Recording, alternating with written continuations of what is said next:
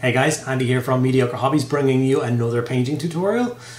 This time we are going to be working on the absolutely stunning new Avatar of Khaine from Games Workshop. This kit came out about a week ago and it is absolutely amazing. It was really difficult to pick which of the three variants inside I wanted to build. In the end I went for the more Spartan-esque one with the nice big plume and the spear. So in this video I'm going to show you guys how to paint that up quickly, efficiently, ready for a tabletop and ready to be used in your games. So sit back and enjoy the video. Okay guys, so here is the miniature after I've prepped it for painting. I've constructed it with the parts that I wanted to. I gave it an all over coat of Chaos Black Spray and then a zenithal of Grey Seer. There's a link at the top of the screen now to a video that will show you how to do that if you are curious. But yeah, I thought this was the best way to prep it if I'm going to mimic the Avatar, the Forgeworld Avatar that I did in a previous video in an eBay rescue style, and see how much of that I could transfer to this guy. So we started with Blood Angel's Red Contrast, and we want to apply this to basically 90% of the miniature. We want to get a nice red tone down, which will form the base coat of most other colors that we're going to do on this miniature. So don't worry too much about hitting any parts that you're not supposed to hit, as like I said, most of the bits will indeed be going red. I think the only thing I was careful with is the plumes coming off his the back of his head, the tabard in front and the spear. Everything else pretty much went red.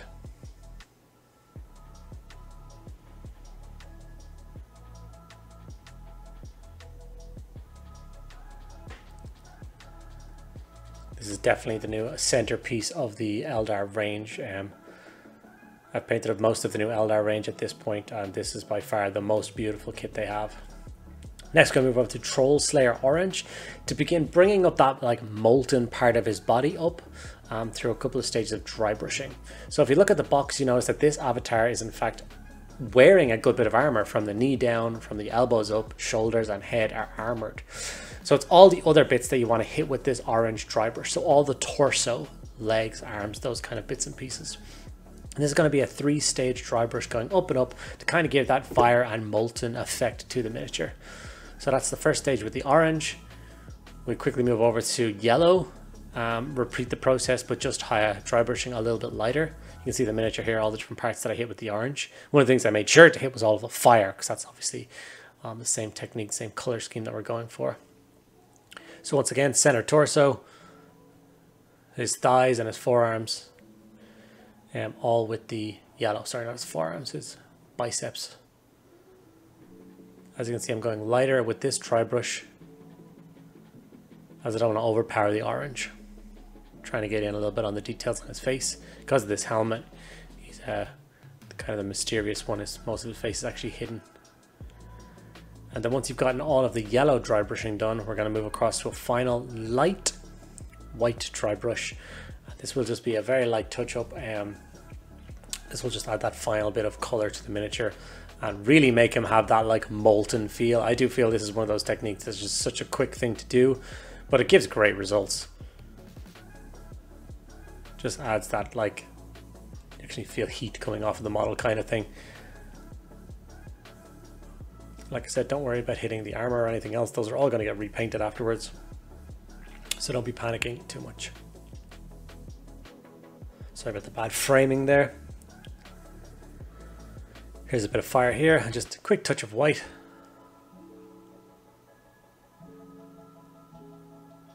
And it really does bring it to life. Okay, this is the entire miniature done with all of those molten parts and all of the fire. Once I got to this stage, I knew I was going to enjoy this whole process and I was going to be super happy with the end result of the miniature. Next is the Retributor Armor Gold stage. This stage is by far the most tedious part of painting this miniature. I think it took me maybe 40 minutes of just going around painting gold trim and gold designs that are littering this model. There are so many parts to it. So please take a breath. Take your time and just make sure you get all of those parts. Remember, so once off, you're gonna have one avatar in your army. So it is worth spending time and getting this particular stage right. The end results will thank you. The more I went around the miniature, the more parts that I saw, little designs on shin guards and shoulder pads and helmet trim, and yeah, was a lot of gold. But once I had all the gold on, I was once again quite pleased with how it looked and the placement of it and stuff, and how the color was broken up. So here it is with all of the gold base coated. As you can see, it is quite a lot of gold.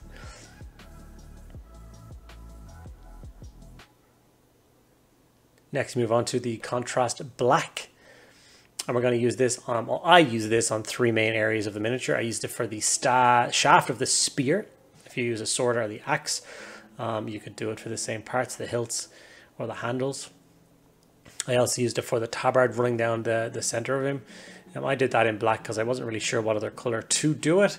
I thought if I added more red, it would maybe be too red of a model. So I did it with black. I intend to add transfers to it later on, maybe some Saim Hann white transfers.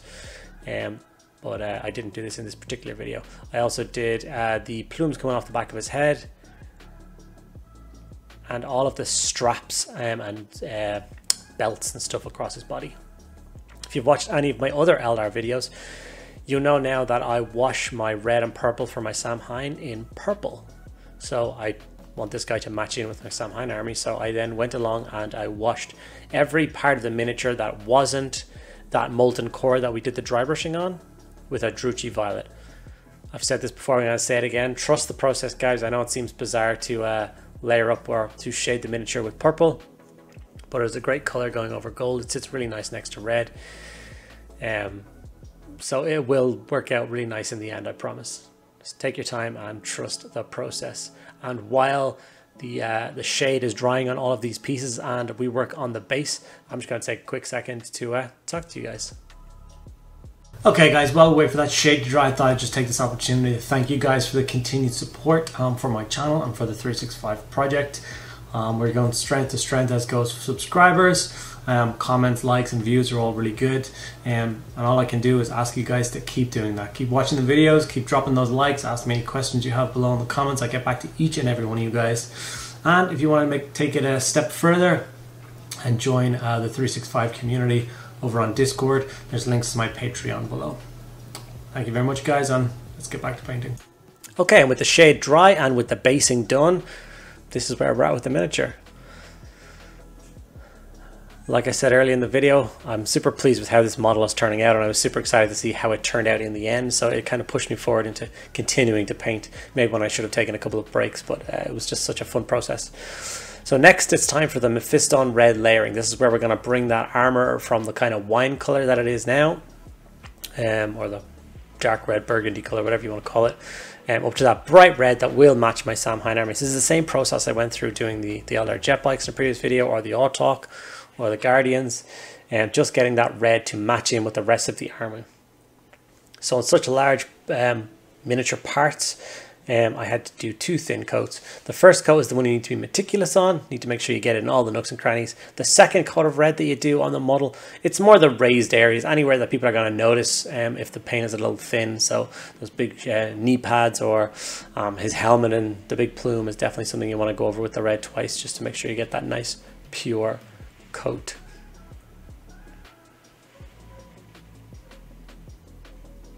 This was one of those stages where the red seems really stark over what you've already done, but it's only when the red dries that it kind of settles itself down a little bit and it looks more kind of like what you wanted, which is another thing that's quite a difficult thing to do in painting, is to trust that the paint will dry to the color that you want it to.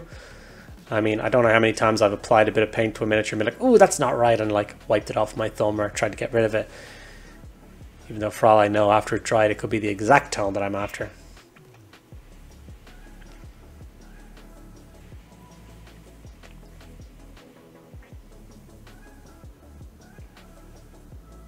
Except there's lots of interesting shapes and stuff on this particular armor piece. And getting it right and not hitting any of those gold pieces that we've already done took a little bit of time. Not as long as trimming the gold, but it did take a long time. This is me going in with that second coat, just giving you the idea of how some of the parts have dulled down with just the first coat after they dried. And I want to make them pop again. So just another quick coat.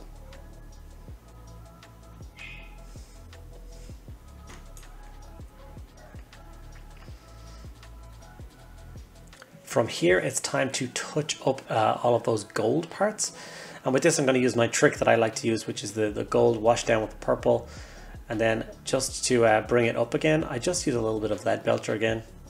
And I do what I call like dot highlighting, but I don't actually know the actual proper name of it. But you're just trying to hit all of those sharp points of the miniature with some of the silver paint. And I also hit all of the gemstones with a coat of silver. So when I go in and contrast them later on, they really do pop. This layering technique is a super fast and effective way of layering up all of the gold on this miniature. Like I said, it took me 40 minutes to make kind of base coat all of the gold. It took 2 or 3 minutes to get these silver dots all over it. And that to me brings the painting of those gold parts to a close. I'm happy with that. Next I did Administratum Grey. You can use any bright colour that you have to hand. I just wanted to base coat all of the blood stain, or all of the blood draining down from his hands in a nice bright colour again, so that when I come in and hit it with Blood for the Blood God afterwards, it has something to shine through on. If I had just thrown it over that now, all of that red from the contrast before would just kind of throw it off, or any of the gold overshoot. So yeah, I decided to basically rebase coat the blood stain with Administratum Grey.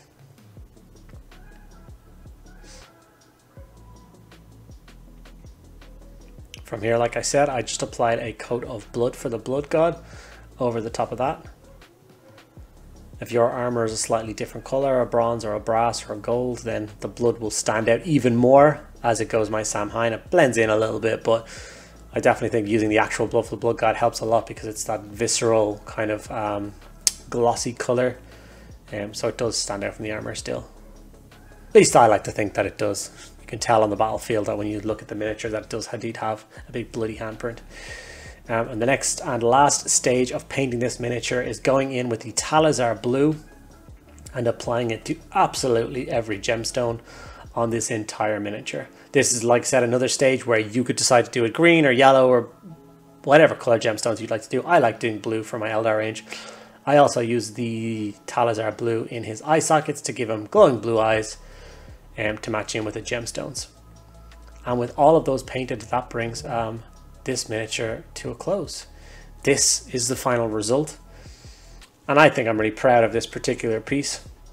I hope you guys enjoyed the video. I hope you got something out of it. And yeah, if you did, if you like what you see, don't forget to give the video a like. If you have any questions about anything that I did in this video, or any video for that matter, make sure you drop it in the comments below, and I will get back to each and every one of you guys. Thank you very much for sticking around to the end of the video and watching it all. I will catch you guys in the next video.